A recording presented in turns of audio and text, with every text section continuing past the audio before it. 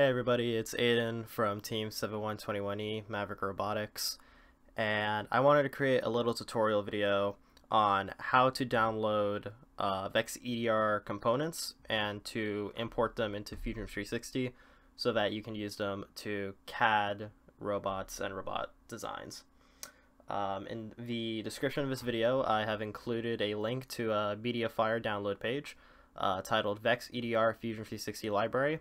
This is a custom library that is initially derived from the Fusion 360 Vex library that you can just readily find online, but I have added a couple of files that are kind of helpful, or extremely helpful, and I got rid of a lot of fluff. So I got rid of a lot of components that aren't competition legal.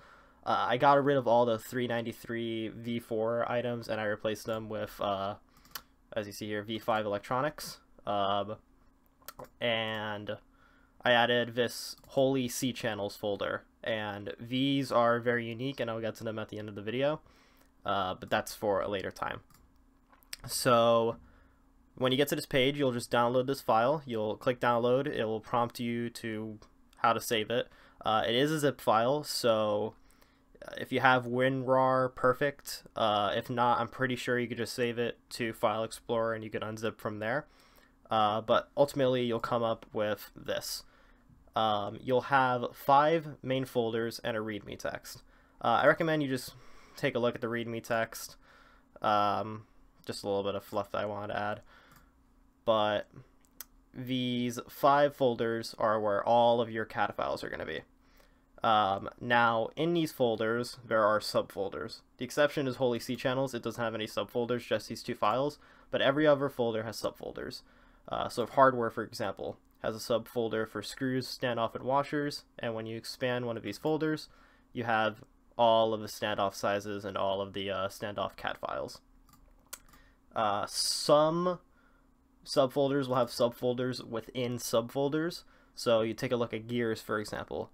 Gears will have a subfolder for gear inserts, high strength gears, metal gears, etc. And then when you expand those, you'll get your CAD files. So what we're going to do is we're going to go to Fusion 360. I'm not going to get into how to download Fusion 360, but there's plenty of tutorials that you can find online how to do that. And as to why to use Fusion 360 over something like Autodesk Inventor, Fusion 360 is a lot less system demanding, for one, and it also has cloud save function. So if you have multiple people on your team, then you can invite them and they can not just edit but also view and just take a look at the files that you're making. So you can share your designs among your teammates way simpler than you can with Inventor or SolidWorks, as far as I know. So I already kind of went ahead here, but I'll just repeat what I did. So when you're here, when you're on the screen, you should only have demo projects and my recent data. What you're going to want to do here is you're going to want to create a new project, and you're going to want to name it something. So like I have it here, I recommend that you just put your team number and your competition year. So like in this case, it'd be 7120 2019-2020. But I'm just going to name it Vex Parts Library Test. And we're going to wait for that to load, and we're going to open it. So it's completely blank. It's a fresh start. And to streamline and to make things a little bit quicker, what we're going to do is we are going to split this tab in half, split this tab in half, and we are going to go on and just create 2 halves. I don't know where I was going with that sentence. Let me just make sure I'm still recording. Epic, I am. Alright, so from here, you're going to want to create new folders. We are going to replicate exactly how all the folders are here. So, for example, we're going to create a new folder and we're going to name it hardware. We're going to create a new folder and name it Holy C channels. And we're just going to rinse and repeat for motion, motors, and electronics, and structure. I spelled that wrong. Wait. structure. As you can see, it is 2:12 a.m. and I'm kind of out of it. But so yeah, so we're going to create these folders, and then we are going to go into each of one of these folders. We're going to expand them. We're going to expand them here, and we're going to create new subfolders for screws, for standoffs, and for washers. The key point here is you need to be patient. This isn't very time consuming, but you need to be patient with it. You can't just like get intimidated by all the number of folders and then just chicken out and say, all right, I don't want to do this. You gotta just, you know, chug on through. So I'm going to chug on through with you, but I'm going to create a time lapse of it. So I'm going to do it for every single one of these files, and I'll be back to you in a minute.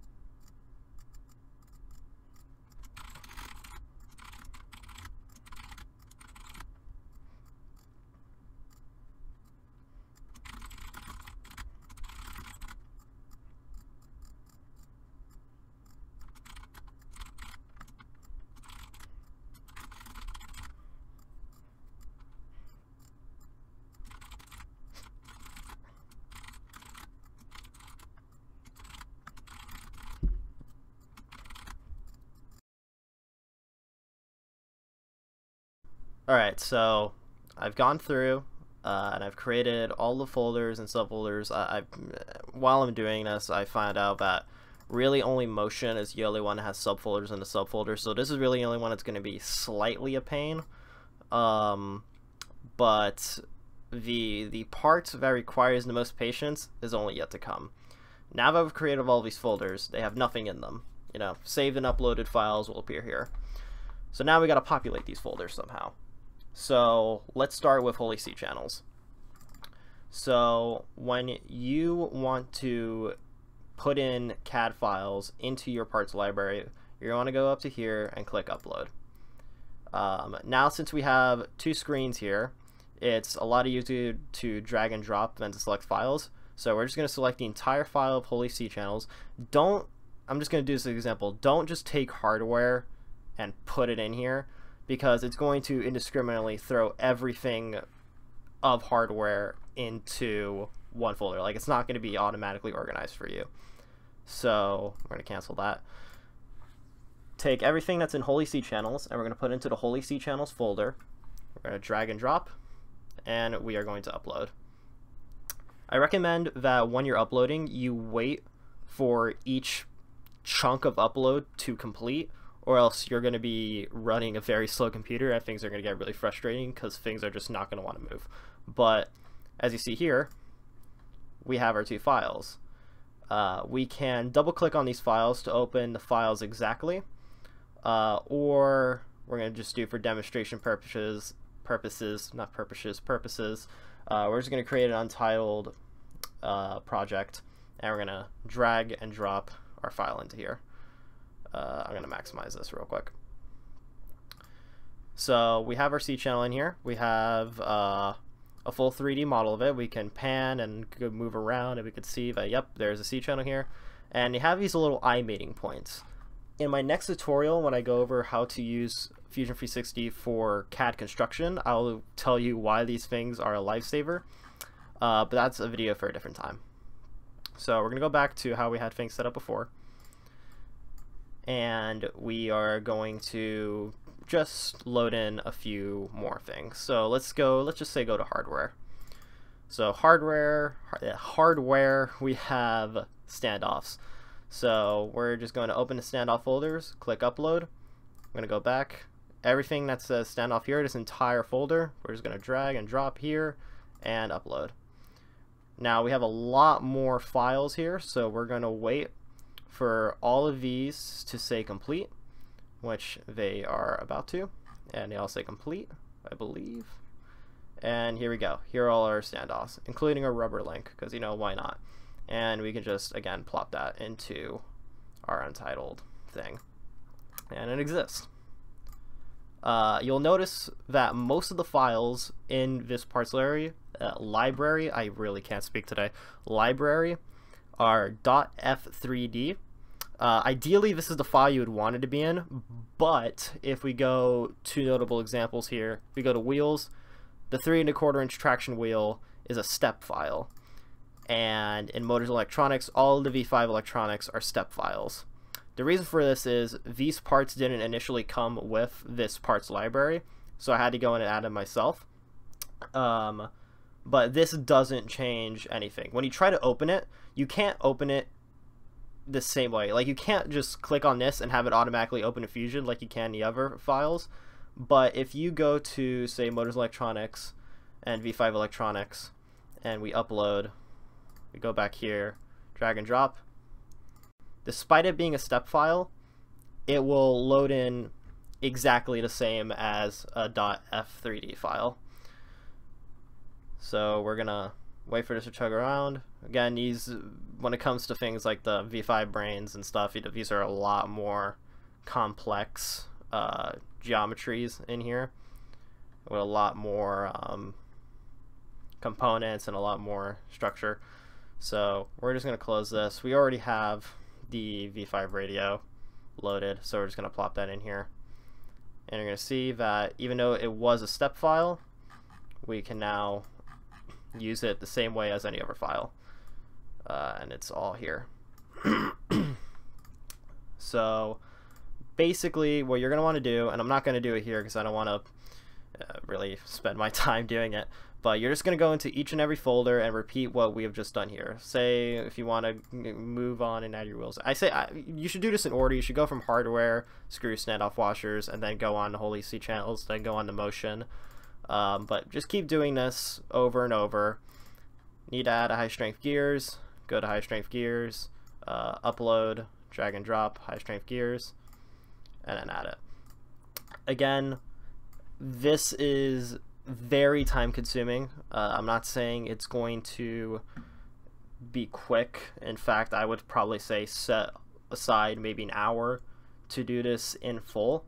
But once you do it, it's very rewarding. It's very rewarding to use Fusion 360 and to CAD. I find that it has helped me a lot when it comes to thinking about designs early on, especially when you don't really have the materials to work on a particular design.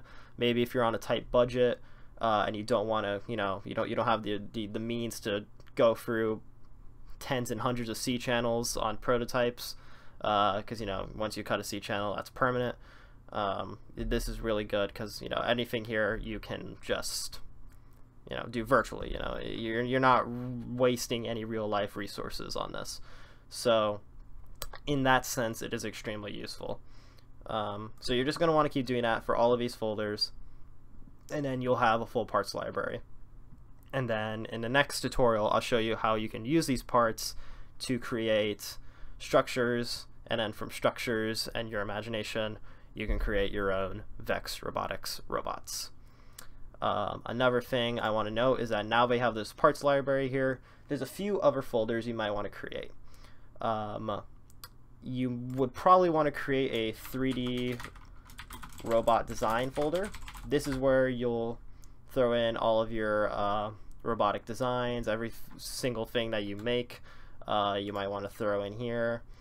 And hell, if you want to get, if you want to get really experimental, you can just put custom parts, and you can experiment with Fusion's sketching features. And I'm not going to get into that either. That's a whole different video, whole different topic. But this is your library. This is your Fusion project. Make it your own. Make your own things, and just be creative. But that's really it for this video. That's all you need to know on how to insert files into Fusion 360. If you go to the README text, there's ways to contact me if you need any more help with this. But with that said, Aiden once again signing off from T71220.